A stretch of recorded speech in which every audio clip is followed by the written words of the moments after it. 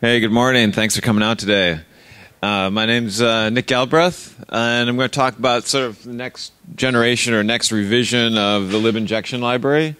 Out of curiosity for context, how many people are familiar with it to begin with?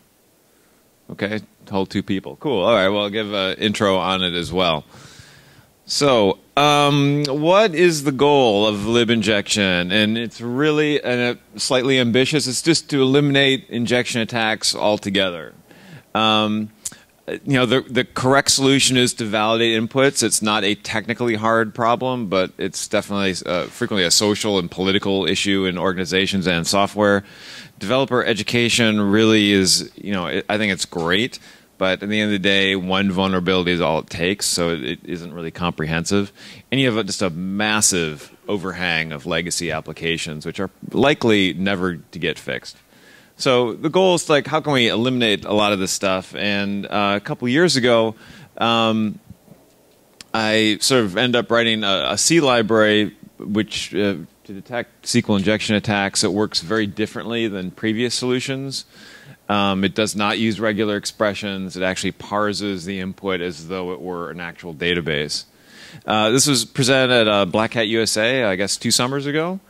And it sort of, as I said, tokenizes the input and then does some interesting matching and really fast. And IronB and Mod Security WAFs have integrated in. There's at least 2 or 3 honeypots that are using it. There's a couple proprietary firewalls floating around that are using it as well. And so the real reason is why did I do this in the first place? And really a couple years ago, some of my colleagues were trying to work on doing some detection of SQL injection into our application. And I was really amazed that there wasn't a library to actually do this. There was no standard way. There certainly was a bunch of things floating around, but none of them were actually measurable in how well they're working, or if they even worked at all.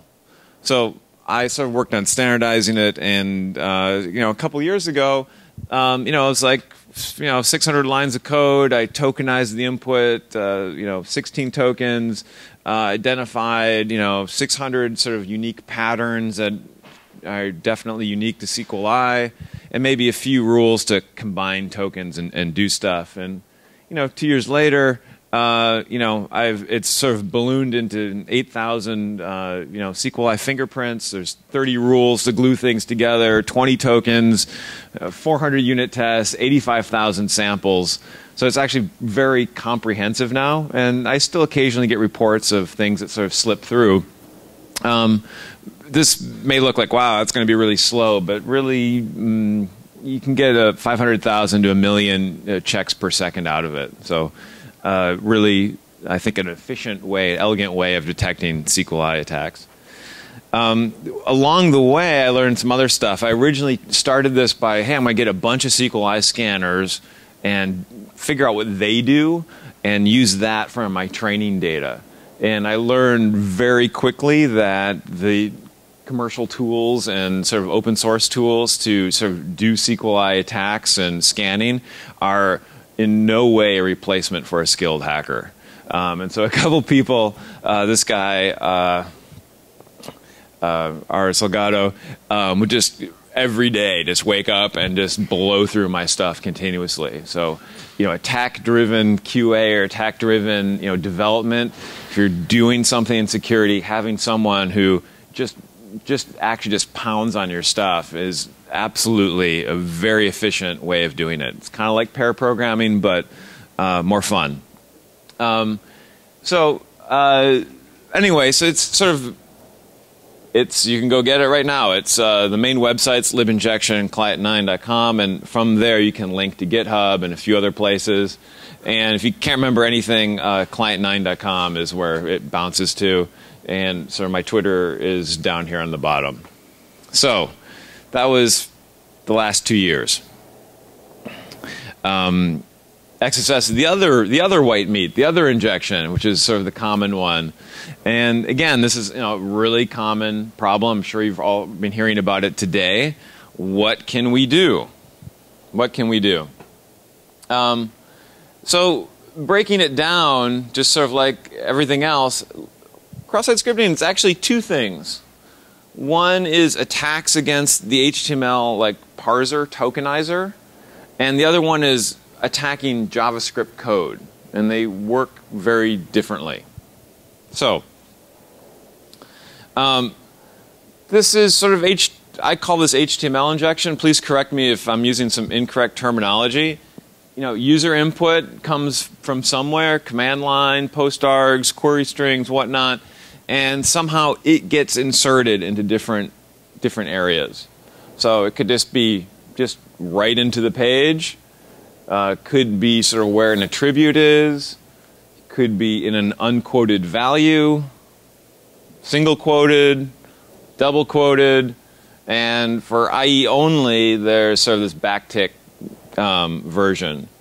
I guess you could also have cross-site scripting and comments, HTML comments, but I just don't think that's too common. You tell me.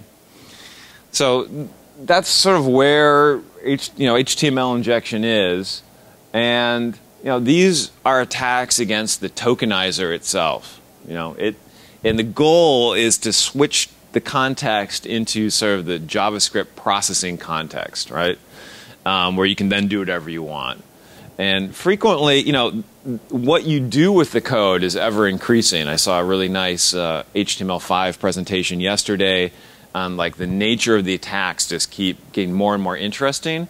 But at the end of the day, the actual sort of way you switch to JavaScript is pretty much the same. You got to sort of break the tokenizer and switch to this mode.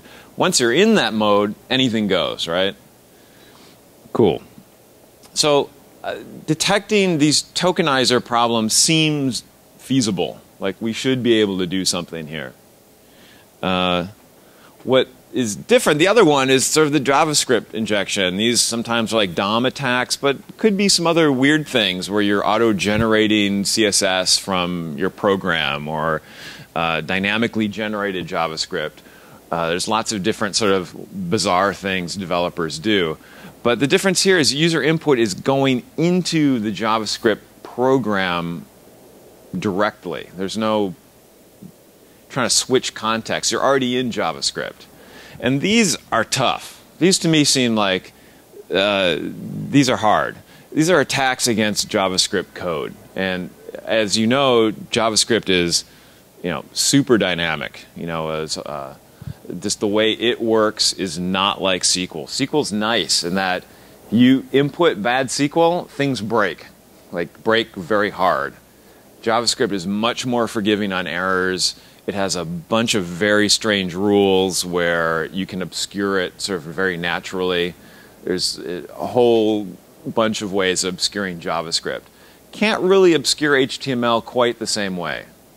If you haven't seen the JavaScript sort of obfuscators, check them out. They're really, really different.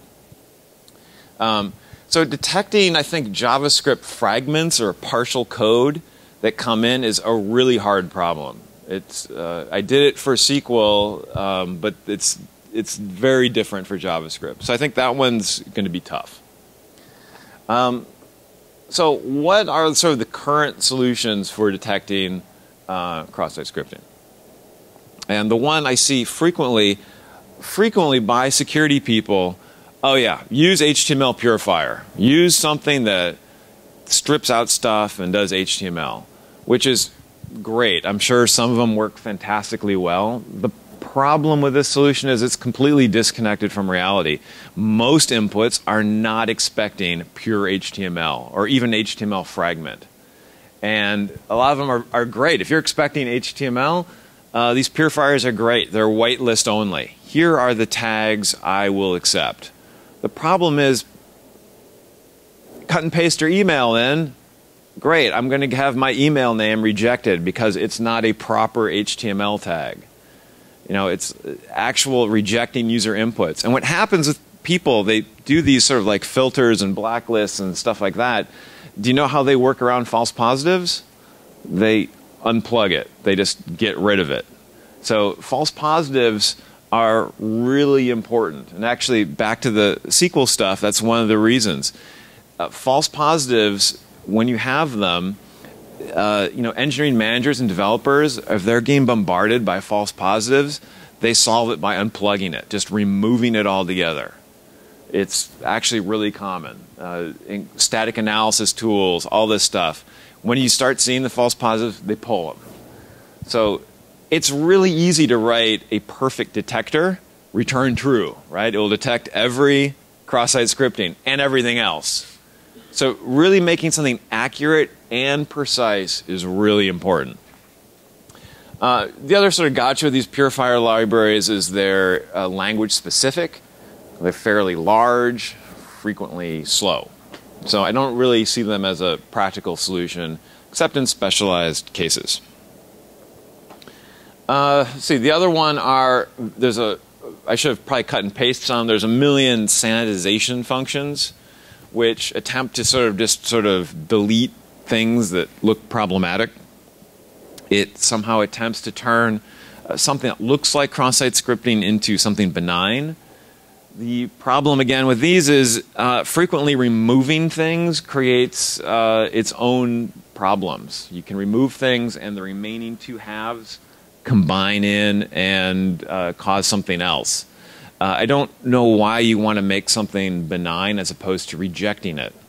If you think something's malicious, why not just stop it right there? So I find this to be somewhat problematic as well. So the other problem is a lot of them are based on regular expressions, and that's fine. The problem is they sometimes glue together a million patterns with an OR operator, which makes, if you do get a false positive, how do you edit this compound regular expression function? It's this long. It's very difficult modifying something and knowing if you didn't break something else. Almost all of them had like no unit test cases, so if you did edit something, you don't actually know what you were breaking. Very difficult, having a hard time dealing with escaped input. There's just a million ways to escape HTML. Actually, not a million. There's a few, but it makes it very difficult to sort of do a regular expression based on this. So these are also somewhat problematic. Who are the vectors of XSS attacks? This is like, where do XSS attacks actually happen? This is sort of a trick question because it's completely obvious. They happen in web browsers, right? And you know, if you've been in sort of the biz for a while, how web browsers work and process have been a nightmare for web developers. However, and even now, every browser's got its own sort of proprietary extensions to this or that, but actually they've converged quite a bit in one key area, and that is how they actually parse, or rather tokenize, HTML. And while there are some exceptions, it's pretty small. They almost all run now on the HTML5 tokenizing algorithm. It's just taking characters and turning it into chunks of stuff. So that's actually good news. And what's interesting is over the last couple years, if you sort of do the math, at least over 65% of the browsers are HTML5 compatible, and the ones that aren't are on their way out. And actually, I think it's more like 75 to 75. This is a little off. You can just see here I pulled this from the Next Web. IE6 at 4, IE7 at 2%, IE8 at 20%, but really it's maybe more like 10% for most places. So you got IE9, 9%, IE10, 10%, IE11, 10%. You got Firefox total at 18. Maybe there's 2 or 3% out of that are really old. Chrome browsers, same thing. There's even they're more up to date than Firefox, so maybe 15% there HTML5 parsers. Safari, same thing, maybe about 5% are HTML5 parsers. So at the end of the day, all this diversity in browsers and the sort of the browser wars, great competition. What's interesting is they've converged though in how they do some basic handling of stuff. So the ones that don't use HTML5 are mostly IE. And there's only a few versions of IE. They don't release like Firefox and Chrome do. So the tokenizer actually doesn't change that much. They have very special exceptions. And HTML5 is sort of designed to match existing behavior already, so it's not that different. And just sort of going into some more detail here, IE's got 2% of market share, and everyone's web development nightmare, IE6, that's, you know, these guys are both running probably on 10-year-old machines. I'm personally not that interested in protecting them. They're probably already owned already, so great, they're another XSS attack. There's nothing more to do. So they're going to go away. IE8's a bit more problematic. Depending on what you read, it's 10 to 20% of total volume. The good news is it can only go down. It's never going to go up. IE8 is the most modern browser on Windows XP, so that's probably going to slowly collapse over time. The other one that I sort of didn't mention previously is Opera browser, which I know is more popular in some particular countries. But even that 1.33%, maybe 40% of that is embedded systems. Opera for a while was doing everything different they possibly could. There was no like experimental feature they wouldn't put in. They've since sort of dumped their own engine and sort of switching over to the WebKit Chrome engine. So it's too small to worry about. And so the reason I mention all this is I'm going to introduce first time libinjection and cross-site scripting, and I'll be a little pompous and say it's XSS detection for the future. It's only focusing on HTML injection attacks in HTML5 clients. And the reason this is important is I'm trying to define what I'm solving. I'm trying to actually have a goal as opposed to some sort of nebulous solution here. Yeah, picking my own battles. So a lot of the things I've seen in other sort of open source functions that try and do sanitization or even attack proxies and all this other stuff is in the mix of all this is HTML XSLT injection. Different problem. Very different solution too. Ton of stuff for IE6, IE7 Opera, really old versions of Chrome don't care about. DOM style attacks, things that are attacking JavaScript, I really think those are better handled in a client solution. And you've seen certainly Chrome and IE actually have some solutions in their browser. And you've seen some solutions for JavaScript libraries that get loaded in to try and detect these type of attacks. So if I'm only focusing on just sort of the HTML injection, I think we can do an all right job. And this is the technique, and it's pretty much very similar to the SQL one, is I'm going to parse user input in a number of different HTML contexts, and I'm going to get a series of tags, attributes, and values, just like a browser would, and then I'm going to ban the various things that are problematic. Sounds fairly simple, but it's a little different. This slide is really awkward, and I need to reword it. The difference is you just have an arbitrary library that just works on detecting cross-site scripting. You sort of a priori have to know what cross-site scripting is. Like how can you test it? How can you write tests against it? What is cross-site scripting? It's like, well, it is what I detect it is. It's a little pedantic. Tautology rather. What I'm actually doing here is detecting XSS. I'm shifting it to another problem. Can I tokenize HTML5 correctly?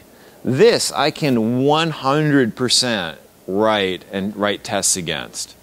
And if I can tokenize HTML5 really well and write tests against it, the detecting XSS part is really much smaller. It's a much smaller problem.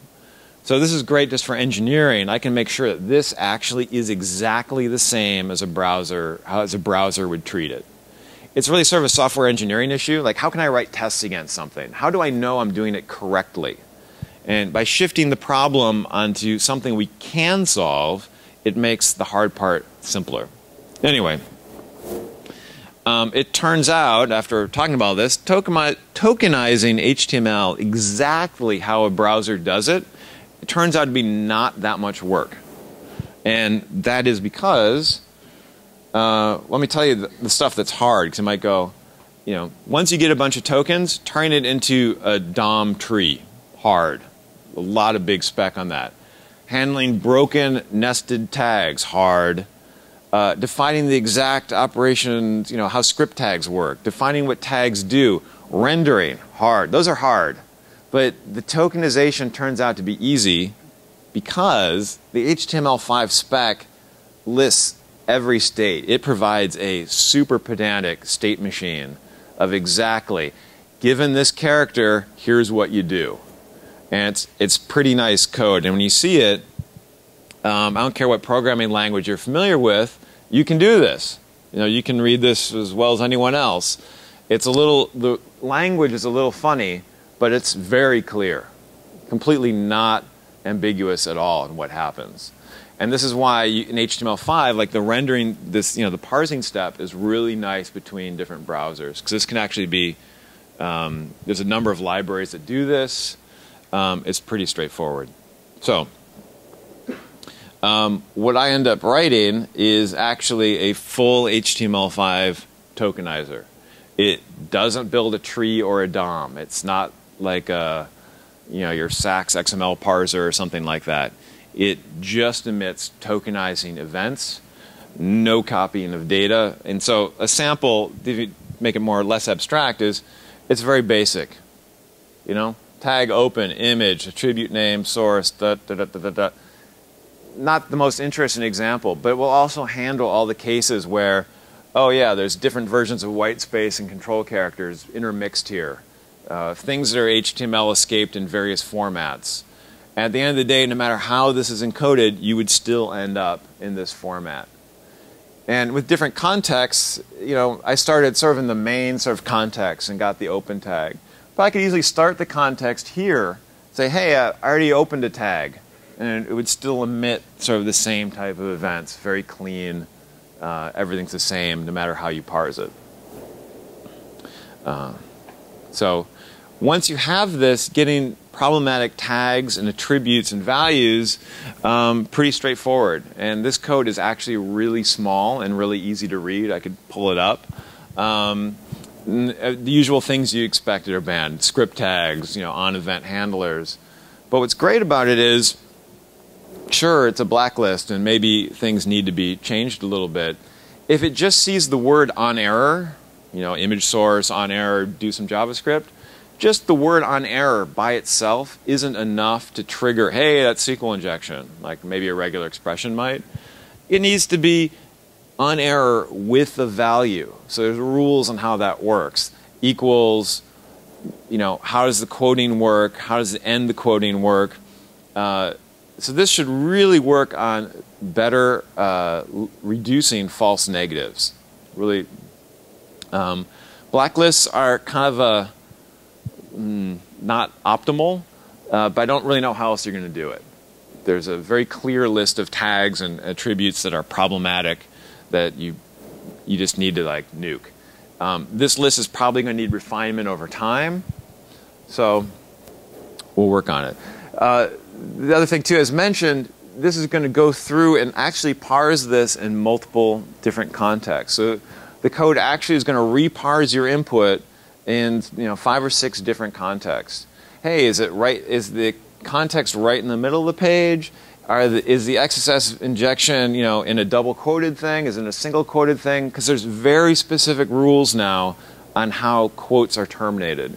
Back, like Firefox 3 days and, all the different browsers, they'd all have different rules on how to break out of things. So you had all these different escapes.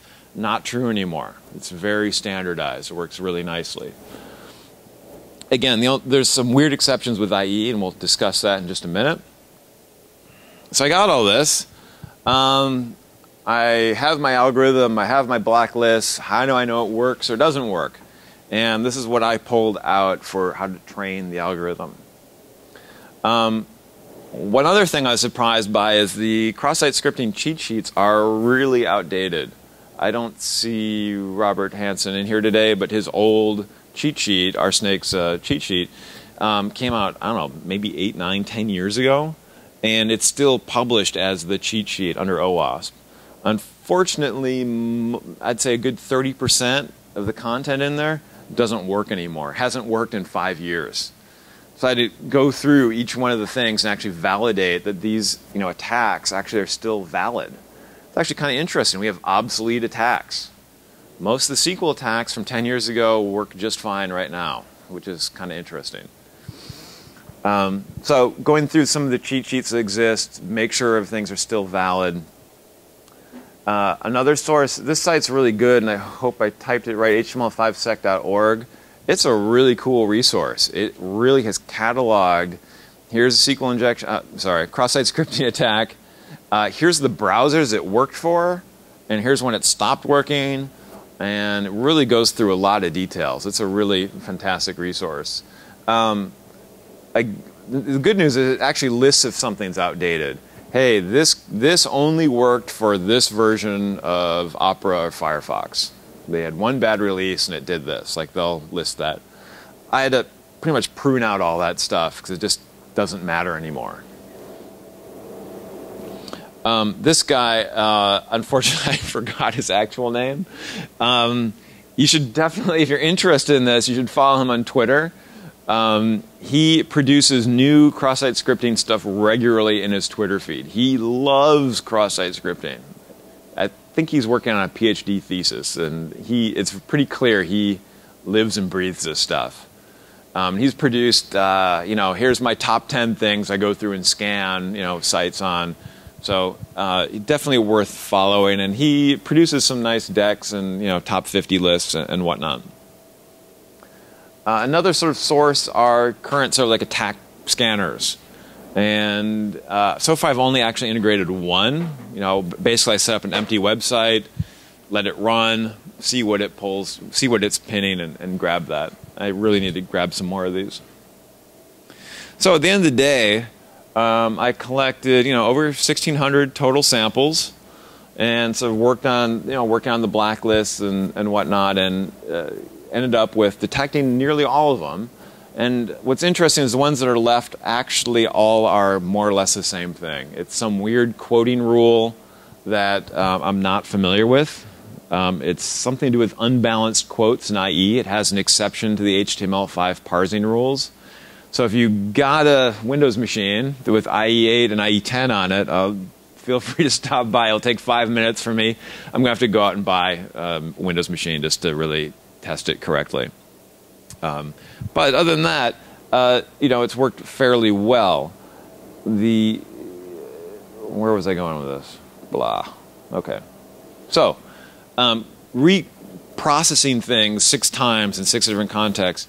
I was fearing this would be slow. It turns out not. Over 500,000 again per second. Actually, on this laptop, I'm getting over 1.3 million per second. So it's very efficient doing this tokenization. It's not copying, and the reason is you're really just looking for single quotes, back quotes, greater than, less than sign, and if it doesn't have that, basically each check doesn't do anything. It's like, oh, it's just HTML data. So it runs really fast, and that's certainly good enough for any type of, I think, internal WAF you might have or web app you have. So I'm going to get done a little early here today. I've been sort of distracted the last few weeks. I was hoping to get this a touch further. It's an alpha, so there's likely, given my past experience, to be spectacular bypasses. So this is sort of the announcement. Here's the call to arms, like, go break my stuff. False positives, QA isn't quite complete. As I just mentioned, doesn't handle some IE injections. I haven't quite hooked up the code coverage I've done with the sqli stuff, but I know the HTML5 stuff's pretty solid. And I haven't hooked up bindings for scripting languages. The sqli stuff, I have bindings for PHP, Python, and maybe Lua. So if anyone wants to help with that, it's probably not a lot of work. We can do it after here. So I'm going to get done a touch early. One thing that was interesting is when I was tuning this against actual attacks, almost everything that slipped through turned out to be a bug in my HTML parser. So it was a very good validation. Every time I made a bug in my HTML5 parser, oh, lo and behold, there was a cross-site scripting attack that actually leveraged that bug. So doing this well, I think we can get a pretty good step on capturing cross-site scripting. Would this work in other scripting languages? Could we port the C code back to other scripting languages to make it easier to do? And I think it is. It's much simpler than the SQL code. The SQL injection attack code is really pretty tough. SQL turns out to be a really hard language to parse and process. HTML token's pretty simple. So if anyone wants to work on a port, I don't care what language it is. Python's my fave, but I'm happy to do it with anyone else. It'd be great. So anyway, I urge you to take a look at it. It's free. It's a BSD license, so you can hack away on it all you want. And here are the two main websites on GitHub and libinjection at client9.com. And if you got any questions, I'll take them. It's a little early, so we'll have a super long lunch. Questions, comments, thoughts? I'd really love to get people getting this code on their website, and even just for logging to see what the validation is. If it's capturing stuff, is it not capturing stuff? Too many false positives. Let's get going and see what's going on. Yes? Maybe you mentioned that. Sorry if I missed it. Yeah. Which language did you... Oh, sorry. It's in C, but it's pretty straightforward when you read it. You almost could type it PHP, Python, or whatever almost directly through. Don't go too far forward, I guess. Okay. Any other questions? Yes? So how does it do the scanning? Do you do it locally on the machine itself, the file system, or? Oh, okay. So my envision is you'd actually put this in the beginning of like whatever framework you use and say, hey, I got the query string. You just run through your key value pairs and throw it in, and you can see what it does. I can certainly fire up a terminal, once I put the mic down, and we can go through it and see how it works. Yeah. So again, like both of these, the question was like, how do you actually use it? And you'd sort of probably put a scripting language binding in, and at the beginning of your app, you just run through the key value pairs of the query string or your post arguments, and it's literally libinjection is XSS input, and it will return true false. The SQL code is a little different. It returns a little more information because it's a harder problem. And it's really that simple, just one line. Yes? Have you done anything to look whether or not it's going to have false positives? Only a little bit. And so far it was pretty good. I do have an input from about 200 million sort of real-world inputs from a large website. And run that through for the SQL and cross-site scripting. And so far, pretty good. Actually turned up some new attacks. This is from a couple years ago that I didn't know were happening at the time of the company I was working at. So it seems to be pretty accurate, but I need to really post that. Anyone a C programmer here? Boo. Oh, one person half raised their hand. Two. Okay, two. Yeah. Okay, cool. Yeah, really need to work on some bindings to really make it more available for everyone else. But this, I think, mere mortals can understand. The code is not too complicated. Cool. Well, hey guys, thanks for showing up. I urge you take it to your dev team. If you're not a C programmer or you can't do a binding, take it to your other development team. Let them take a look at it and try and get it in. Because just knowing attacks are coming in is really that's the job. That's the start of the job, right? And having an accurate way that isn't bombarding with false positives, I think, helps everyone. I normally don't use these in blocking mode, just detecting. Most of your website doesn't have problems, so I just let them go through and waste their time and then focus on where they're sort of looking at. So plugging this into graphing or anything else, really powerful way of seeing what attackers are doing. Cool, guys. Well, hey, enjoy the sun. I'll be downstairs.